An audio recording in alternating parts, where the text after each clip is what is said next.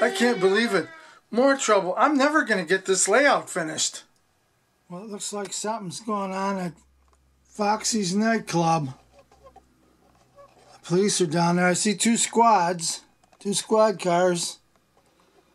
I suppose somebody's raising some trouble. Well, I found a building on eBay.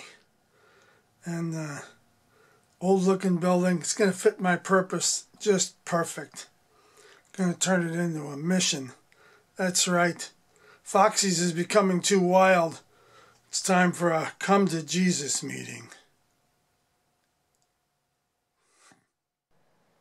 Well, I decided to work on another project. I'm not sure where this is going to go, but I had bought a couple of buildings. Got them pretty cheap on eBay. Gonna do a little more work to the roof, and I painted all the walls in there black.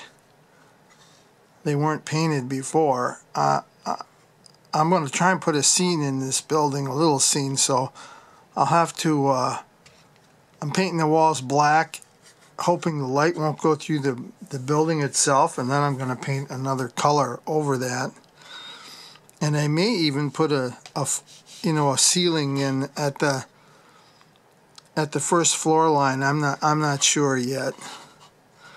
And there'll be a little light in the building. That's going to be the floor, and I'll glue all my figures and everything to that, and then that'll go like so. And then I'm going to drill a hole, a couple little holes. I got to make a slot here because I'm going to put this sign in there. I don't know if you can see that. And that sign's going to go in here. So I have to cut a hole, a slot for that to fit into, without destroying the building, of course.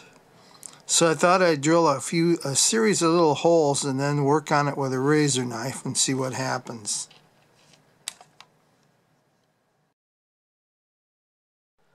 So this is one of those animated Miller Engineering signs that I'm going to put in this building, and this is all the parts that go in that kit. Oh, this is a battery pack, and I'll be changing that and putting that direct wire.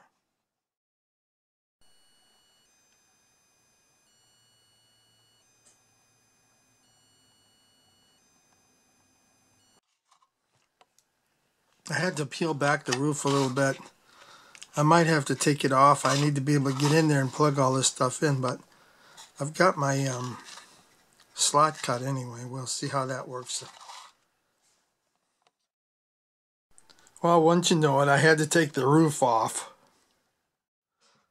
So that's where I'm at with this now. Then I'll put the roof back on it. The whole second floor winds up being wires for that sign.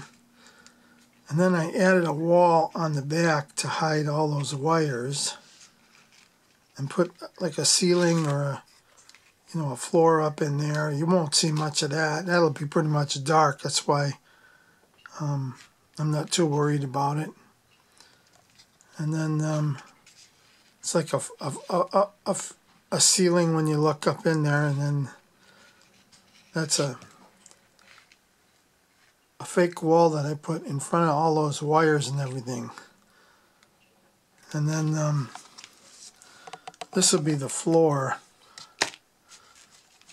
that the building sits on, and then I'll put the roof back on it. But I have to I'm making some benches here, and then I'll glue a couple of them to the sides at the floor, and then I'll put a couple of benches on there, and we'll see what it looks like when I get it together then. So I made some benches, and place some people on them. Yeah. And that's going to go in. That's the floor. I don't know if you can see that guy back there preaching. Yeah, that's my friend Todd. Yep. Hi, Todd. Yeah. And then I made some more benches and I glued them up to the side. I don't know if you can see them in there. There's one that way. And then there's another one over here. Yeah. So when you stand it up, there'll be benches on both sides. So now I've got to get this floor glued in.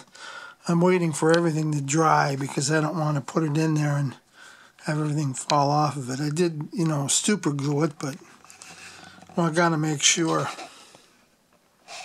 And that's just like a false ceiling with the light. And then I did get the roof back on, but I have to do a little bit of work to it, and it should be good to go, and we'll try her out.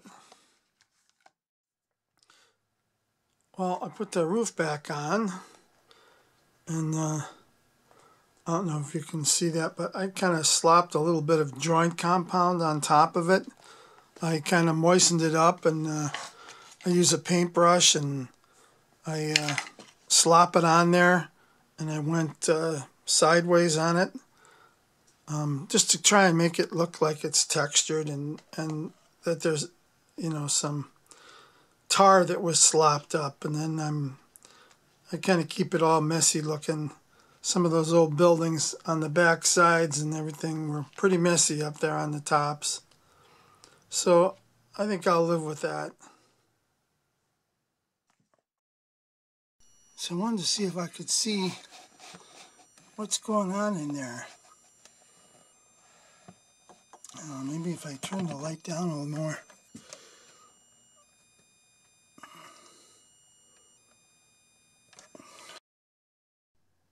Well, you know what happened?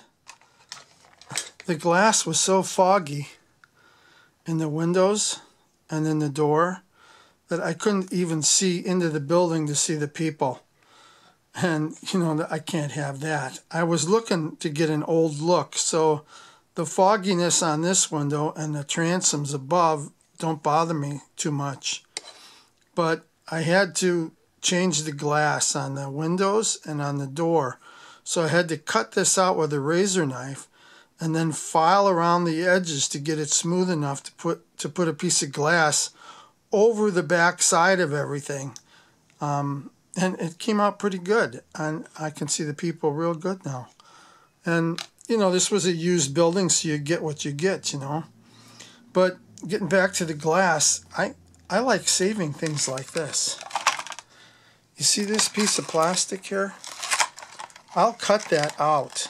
I'll cut it out, and then I'll just put it in a box and save it, so that if I get other buildings and the glass is bad, I can use that for windows. And I'll show you how nice that looks. Well, look at that.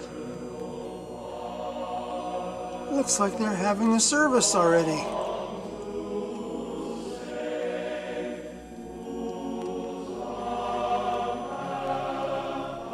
Great job, Todd.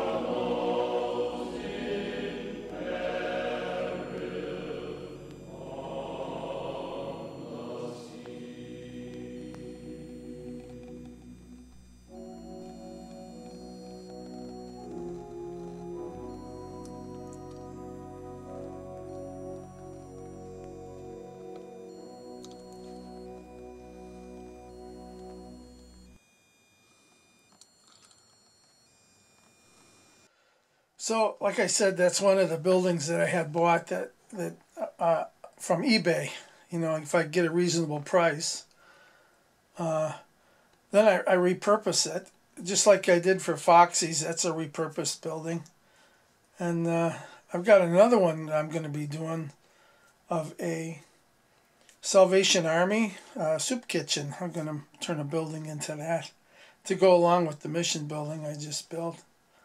But you know, that's one way to do something kind of on the cheap side. And you know, that glass, I wanted it to look like an old building, and you know, but the glass in the windows was just too bad.